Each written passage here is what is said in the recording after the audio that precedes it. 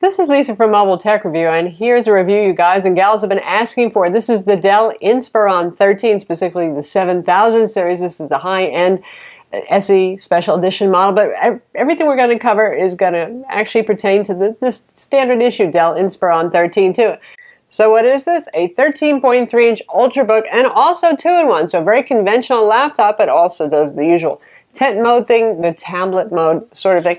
And it works with Dell's optional Active Stylus that we have right here. And you've seen me use this actually with the HP Spectre X360 as well as some other Dell's latest generation pen. Not like Dell pens from a couple of years ago. This actually works well. And we're going to look at it now. So this is the Dell Inspiron 13. Specifically, this is the special edition model. So you get the rubbery soft touch gray finish here instead of the silver metallic that Dell often uses on their Inspiron series and even on some of their XPS models. And you get an SSD inside. So that's what the big difference is between the special edition and the not so special edition, which is still pretty nice laptop. Optional Dell Active Stylus here. It works with it. We'll go into that a bit more later. Much, much better than the days of old. The first couple of laptops and tablets that Dell used with the first generation, second generation, and even third generation of the stylus were from horrible to mediocre, and now we're looking at something very good. That Synaptics digitizers come a long way. Price point starts as low as around $530 for your base model, goes all the way up to our model here, which is one of the top of the line configurations, and that one is $999. So as a 13-inch Ultrabook with high quality materials and good specs goes, that price actually is pretty darn good and compelling. It's nice enough looking, certainly in that kind of Dell way. Robust hinges here on the back, and it does do a 360 mode thing, so you want to have strong hinges there. And Dell says that they have tested the hinges for 20,000 open and closes to maintain the rigidity and the stiffness that you feel when it's kind of like brand new, you know. So for those who worry about the hinges getting real squishy, not going to happen anytime soon. Pretty slim, 0.75 inches here, fairly stylish. We have the metal and chrome trim going on, contrasting obviously with the matte gray black kind of finish over here. Healthy selection of ports. It's a full 13.3-inch Ultrabook, so we would expect that. We have our lock slot. You've got your charging port right there, full-size HDMI, 2 USB 3.0 ports, and our combo audio port. Front, nothing much. There are some magnets inside the cover that help it stay tightly shut. Boy, it's tightly shut. It's not going to be a one-finger kind of opening deal. Since it can be used as a tablet, we have the volume control and power buttons over here, so even if it's in tablet mode, you can reach them easily. USB 2.0 port here and a full-size SD card slot. It's a pretty nice-looking machine. Got a nice taper to it. Combination of metal and plastics. Soft touch finish extends to the bottom here. We've got Dell's into minimal ventilation. They kind of do it like Apple sometimes. So we've got our vents over here, and then there's a little thin area over there. Generally speaking, not a problem. When you first set it up and it's doing Windows updates, you're installing your programs, you're going to hear the fan, and it's a little bit of a high-pitched kind of baby vacuum cleaner sound. We noticed that continued on with our Core i7 after 2 days, and that was unusual, so I removed the McAfee trial, McAfee antivirus. Boy, that's just a devil of a program for using resources sometimes, and once we remove that, well, much quieter machine, fairly quiet. You can feel some heat here if you're making it work hard, if you're exporting full HD video, if you're playing Diablo 3, something like that on it. Not particularly a gaming laptop, but that'll do it. But anyway, standard Phillips head screws here. Nothing too complicated about opening up. You unscrew all of the screws. They are all visible, nothing hidden under the rubber feet or anything like that. And then you work off the little clips around the side, which is a good way to break a fingernail, but once you've done that, you'll get it off. And inside, we'll show you a picture in just a minute of what you can access to upgrade here. There is one RAM slot. There is a 2.5-inch SATA drive bay for either a hard drive or an SSD drive, and the usual socketed wireless card inside. Battery then, once you take the bottom cover off, can be replaced, and Dell said they've even tested the battery connector to be good for 30 insertion and removals, which is pretty interesting they even bother doing that because nominally it's sealed inside. Most people don't disassemble their machines, but after 2 years, if it starts to, you know, not have such great run times, it is possible to replace it. And the battery even has a little sticker on it that says, need help figuring out your battery? Go to Dell.com. Open it up and you've got the brushed metal keyboard deck here. Very nice large trackpad. Good trackpad, by the way. Responsive, easy to control. Never once drove me crazy, which sadly sometimes can be the hallmark of Windows trackpads, how much they bug you. But it worked quite well, all kidding aside. 2 stages of backlighting for the keyboard here. It's controlled with the backlight key, and you can turn it off, low, high, like so. It's on the slim side, so key travel, let's put it up at an angle so you can see a little bit better there, it's not huge, but it's not bad either. The keys are very damped. It feels quite nice, you know. It feels right up there with the XPS line, which is Dell's Highliner product. So it's a pretty nice experience, and everything is laid out in a completely normal fashion, which is also always a desirable thing. You can see the keyboard more clearly there, inset a little bit in a tray for slightly improved ergonomics. And the chrome line that runs around here, notice how it even extends over here. It's an interesting kind of like little design touch that Dell uses. Speakers on this fire out from the bottom, but they still sound pretty good anyway. This is a speaker grill right over here. There's your other speaker grill over there. We'll play some video so you can hear it and also watch it and see how it looks. Machine has a glossy 1920 by 1080 IPS touchscreen display. Obviously, it's glossy. You noticed a little bit of glare there. 10 points of touch plus is a Synaptics active digitizer to work with the Dell Pen. Since its IPS viewing angles, other than glare, of course, are quite good on it. Our colorimeter measured 290 nits of brightness, close enough to 300 to just say, okay, it's about 300 nits, which is a pretty bright display. It is a good-looking display. Honestly, this is a good-looking package overall. Like I said, our configuration, which is the SE model, $999. That has a Core i7-5500U, so your typical Intel 5th generation Ultrabook CPU in here. Yes, we have Broadwell. 8 gigs of RAM. There is one RAM slot, so RAM now for laptops comes up to 8 gigs. There is one company that makes 16 gig modules, intelligent memory, but otherwise you're not going to find anything higher. But for those of you who are really pining for something more, keep in mind it is now possible to go higher than 8 gigs.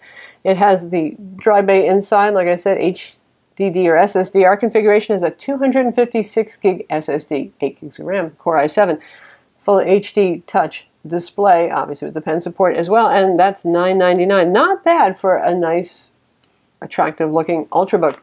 It could be lighter. That's one thing that would be nice. For something that's a 2-in-1 at 3.7 pounds, it is not wildly light. For somebody who wants to use it as a tablet, you're going to be using this pretty much on the desk and not on your arm. It does the tent mode thing with screen rotation.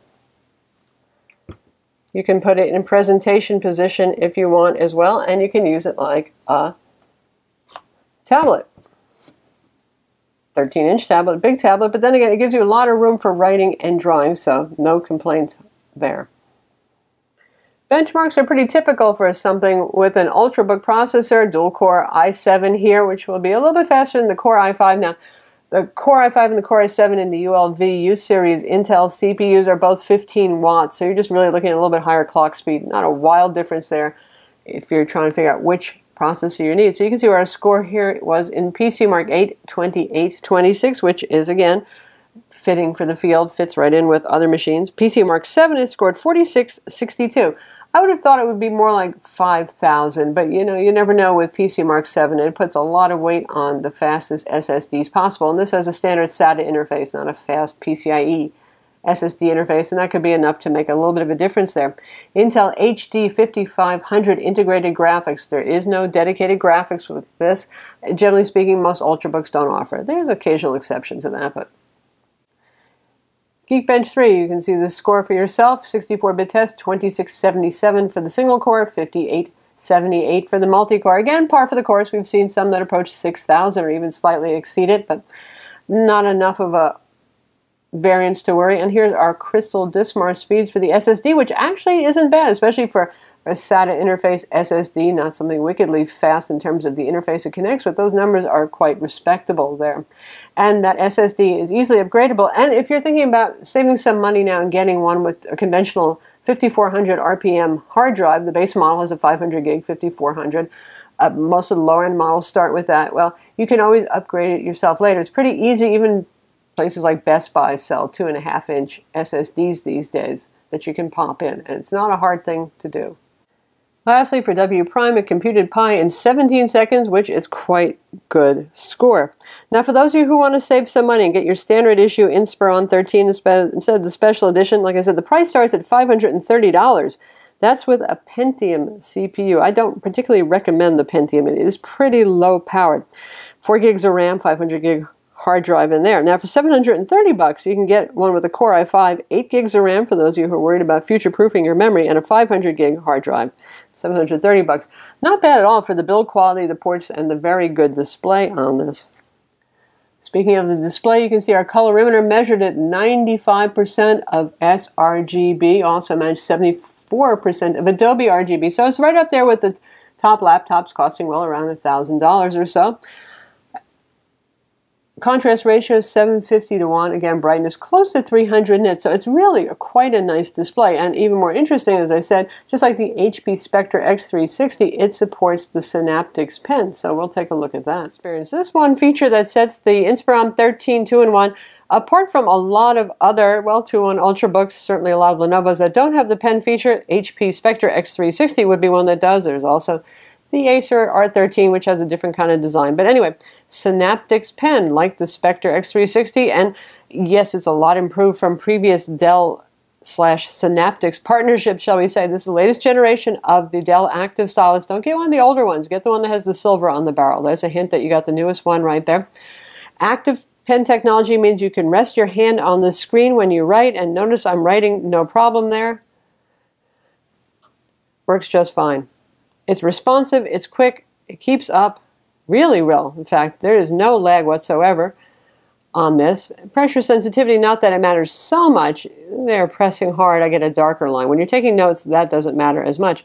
It works really well, folks. For those of you who are looking to write anything handwritten, fill in forms, do equations, you just prefer to take handwritten notes using the pen, this is the deal. It works quite nicely. Now we're going to test it in Sketchbook Pro to see how it does with art programs. So now we're in Sketchbook Pro here, the desktop application. Light line, heavy line, nice, very responsive difference there. For those of you who are digital artists, it's tracking extremely well. So if I wanted to draw something without having to make any concession to the digital experience, this is working. I'm really impressed with this. They're going to start matching Entrig and Wacom no problem here with the responsiveness of this. A couple of hash marks there fell behind a little bit if you're a really fast sketch artist, but not bad at all. And again, the pressure sensitivity works. I can rest my hand on the screen while I'm doing this. Has no effect whatsoever on what I'm doing. So it does the job. And yes, indeedy, just like it should. If you have it sitting in presentation mode like I do right now, the keyboard is disabled. So is the trackpad, so you don't have to worry about any spurious input. Same thing goes for tent mode. So pretty much like a Lenovo Yoga, not like the Levizi 360 that unfortunately doesn't have that feature. But yes, you can do it all the time. The drawback, of course, is for those of you who are bothered by this, is you do have movie clicky keys that you're grabbing onto. It feels a little weird at first, but I guess most of us probably get used to the concept. When it's closed, it stays pretty closed tight here too. Not much of a gap, but it's not super clamped down or anything like that. And so you can see the difference in finish. This is the Dell Inspiron 15, a higher end model also. This is the standard silvery Dell finish, and this is, well, a much bigger laptop here. It's not the 2-in-1 either. It's a standard conventional laptop, but you can see the difference in size between the Inspiron 13 and the Inspiron 15. There you go. And here it is with the HP Spectre X360 on top, obviously a fairly direct competitor in the world of 2-in-1 convertible Ultrabooks that support the Synaptics pen, similar price range. HP doesn't go down as low because the Spectre lines are high-end line. Core i5, Core i7 is what's available. There's no Pentium or Core i3, for example. And you can see the HP is obviously much more silvery. It's entirely metal. I think it's the more styling looking machine. Looks are in the eye of the beholder, but to me, the HP is the more styling one with more metal on it. You can see what they look like here. HP is a little bit thinner. It's also a little bit lighter. Of course, relatively speaking, it's a little bit more expensive as well. $999 gets you a Core i5 with 8 gigs of RAM and a 256 gig SSD versus the Core i7 and R model. So there they are together. And if you're interested in the smackdown between these two, just give a shout out in the comments and let us know, and we can make it happen. So how about battery life? Dell claims 8 hours of battery life with a conventional hard drive and up to 9 hours battery life with an SSD drive, and that's using a video playback benchmark test. I find that our SSD model really is at around 6.5 hours or so of mixed actual real-world productivity use with an hour of video streaming thrown in full HD, say Netflix or YouTube, something like that. So it's not a super-duper Energizer Bunny. It's not terrible either. Let's check out the speakers and see how it looks for video playback. Obviously, it's a pretty nice screen. Photographs look good right here. We'll go to our website and let's take a look at our Dell XPS 4K video review. We've looked at a couple of different iterations. In fact, one that has much the same internals inside, but this one has the UHD 66% volume. That's not bad, right? And it really is lovely. This is also, well, it comes with the top-of-the-line model, so we're going to talk about what you get when you spend $2,000 to $2,500. 100%. For those of you who are looking for a 15-inch Retina MacBook Pro competitor in the world of Windows, well, this would be it. And the screen looks good as well, so the speakers are actually pretty darn good, I would say. Certainly for a 13.3-inch machine. Video playback, nice enough experience. It's a very pretty screen, so it's going to look good there. So all in all, the Dell Inspiron 13700 series is real easy to recommend. I mean, it's got lovely build quality. It's very rigid and very sturdy feeling. Keyboard is easy to see. Black keys, white letters, always a good thing. Backlighting on it, and very nice oversized trackpad that's very responsive. Lovely full HD display. I personally think 1080p is a perfectly reasonable resolution for a 13-inch laptop, and then you don't have to mess around with Windows scaling and all that sort of thing, get into that whole mess of things. Dual band Intel Wi-Fi 7265 AC, Bluetooth 4.0, you got your webcam on here. It's a very good all-around laptop with a healthy selection of ports for the money. And beyond that, well, it is a 2-in-1 convertible and it supports the pen. So for those of you who are artists, note takers, anything like that, well, that's obviously going to have its appeal too. And there aren't that many Ultrabooks still on the market that actually support an active pen. So that's the Dell Inspiron 13, available in enough configurations that there's really something for everybody here. If you're looking for something more towards the budget and you don't want to spend more than $600, $650, you can get a decent configuration.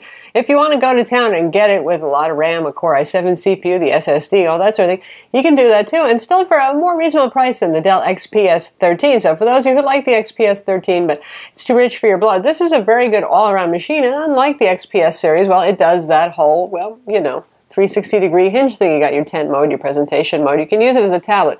Granted, it's not the lightest kid on the block, so using it as a tablet when it's 3.7 pounds, well, yeah, you know, it's a little bit heavy, but you can do it. It's nice. And more practically speaking, you can lay it on the desk while you're using it as a tablet. So then you're not really saying, oh, it's too much for my arm. It's not a problem anymore. I'm Lisa from Mobile Tech Review. Be sure to visit mobiletechreview.com for our full written review and subscribe to our YouTube channel.